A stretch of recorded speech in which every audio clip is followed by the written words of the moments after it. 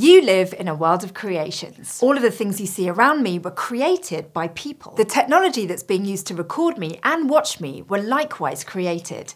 And not by lone geniuses, but by whole teams, sometimes entire generations of clever designers. Those designers were engineers, and engineers are, when it comes right down to it, creators. The word engineering itself comes from the Latin ingenium, meaning cleverness, and ingenare, meaning to design or devise. And that makes sense because you have to be clever if you're going to solve the problems that engineers face every day. Now, you might think of engineering as a kind of science, and that's not wrong, but it's more useful to think of science as a tool that engineers use, along with mathematics, to perform their unique duties. Throughout this course, we're going to show you just what you can accomplish through engineering. Math is at the core of engineering, but what's more important are the ideas and the applications.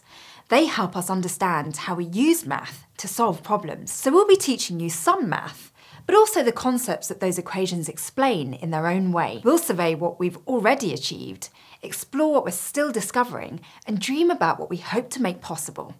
And we'll show you the ideas you can use to engineer great things. We want you to be inspired and as interested in engineering as we are.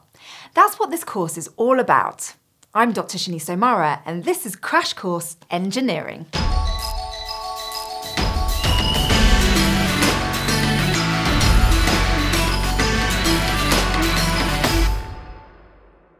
Imagine you're walking through town, maybe on your way to class or to the gym or to a meeting for work. And right there on the pavement, you come across a blob of something. It's fairly large and blue and jiggly. Pretty strange, right? What do? Well, you're a curious person and you know a little something about scientific inquiry, so you want to use science to study the blob. Maybe your background is in chemistry, so you might analyse the blob's molecular structure or the chemical components in it to try and figure out what the blob is made of. Or maybe the blob is moving or making sounds and you think it might be alive, so you might try to see how it responds to, say, water or a poke with your pen.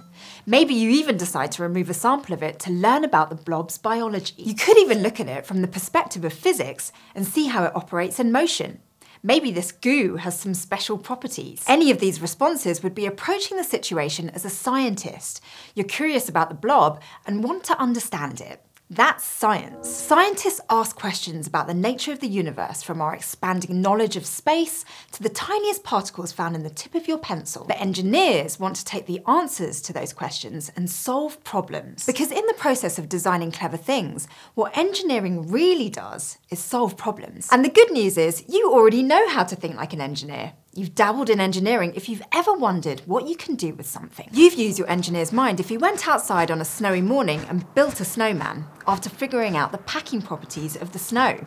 I'm not saying you should put that on your resume, but you do get a thumbs up. So from an engineering perspective, your response to the mysterious sidewalk blob would be a little different, but it may depend on what kind of engineer you are. Today, engineering is much broader and more varied than it used to be. That's because engineering originally referred specifically to military engineering. Military engineering involves designing and building military works along with ways of communicating and transporting people and things. Think of catapults, trebuchets, and siege towers. These types of war machines and military structures have been found as far back as the 11th century BCE by the Babylonians and Assyrians. You needed a good engineer if you wanted to storm a castle. So from the perspective of this field, the main problem that an engineer might want to solve is simply how to destroy the blob or to protect yourself from it. Now, the first of the modern field of engineering to emerge after military engineering was civil engineering. This branch had its official start around the 18th century. Like the name implies, civil engineering was used for civilian purposes rather than military ones. It focuses on building structures of all kinds, along with highways, sanitation systems, and even entire cities. Under this branch of engineering, we might want to study the blob to figure out what properties it has that can be used to solve problems of daily civilian life. Like maybe the blob's goo is better insulating material than what's currently in your house. Or maybe it turns out to be really elastic or waterproof, or have some other property that could make it useful in construction, infrastructure, or urban planning. The 19th century led to an increasing focus on the machinery industry, which gave rise to the branch of mechanical engineering, which I must say, as a mechanical engineer myself, is a fine discipline. This branch focuses on machinery and mechanical systems from robots to engines. Thomas Savery and Thomas Newcomen, two English inventors who are credited with creating the steam engine in the early 1700s, were both mechanical engineers. And so was James Watt, the Scottish scientist who made their design much more efficient by recapturing steam in the engine. The Industrial Revolution was led by mechanical engineers like them. Then electrical engineering was a natural progression, once we were able to generate electricity and create electronics. Dating back to the 19th century, electrical engineering deals with devices and systems that can range anywhere from microchips and cell phones to the giant power station generators that help supply energy to big cities. Electrical and mechanical engineering often come together to create some pretty fantastic inventions. If you want a robot that can move about like we do, you're going to need a mechanical engineer to set up the skeleton of the machine. Then to give it a heart of electricity, you'll need an electrical engineer to provide power to the robot with electronics.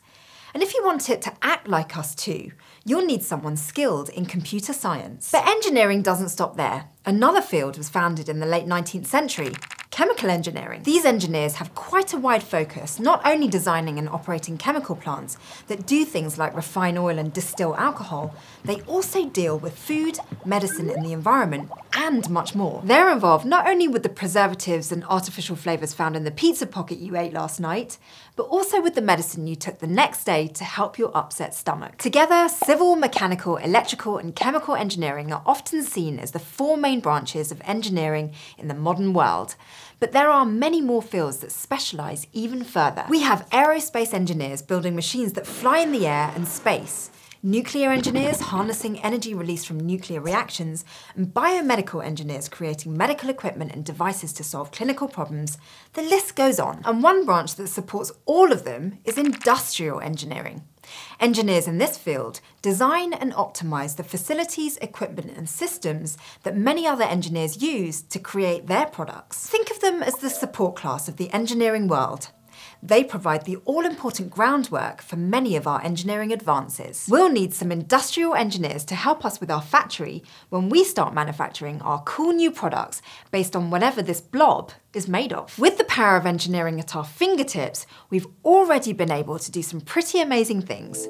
We've built spaceships that have sent people to the moon and given Mars a few rovers, which are fantastic works of engineering themselves. We've made artificial hearts to pump blood through the human body and artificial limbs to replace the ones that we've lost.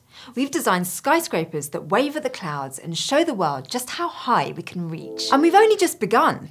In the future, it's very possible that we'll see advances like an artificial pancreas that would effectively cure type 1 diabetes, a new nanotechnology that will show the might of being small, and rockets that will finally send people to Mars to hang out with those rovers. This and much, much more could all come from engineering. Maybe one day you'll be the one to create something truly amazing. As for the blob you found on the pavement, I don't know what that thing is. Maybe it'll turn out to be a huge wad of used chewing gum. Or maybe it's a new life form. No matter what, it won't be the first or last mysterious object you'll encounter as a student of engineering. The world is full of strange things with great potential for solving problems.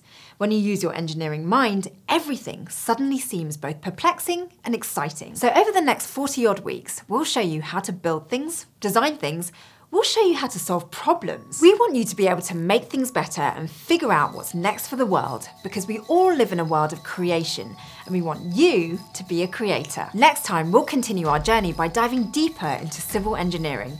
We'll learn more about its history and the types of work that civil engineers do, getting you one step closer to being an engineering master of the universe. Thanks for watching, and I'll see you then. Crash Course Engineering is produced in association with PBS Digital Studios.